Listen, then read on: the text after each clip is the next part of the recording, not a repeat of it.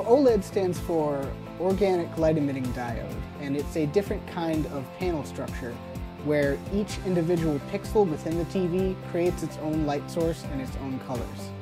Because of that, the TV is able to get really, really bright, really, really colorful.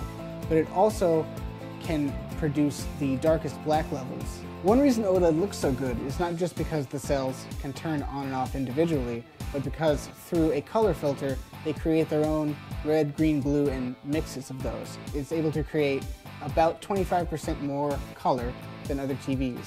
So the space that it operates within for saturating color is actually wider on a whole than anything that you've seen before.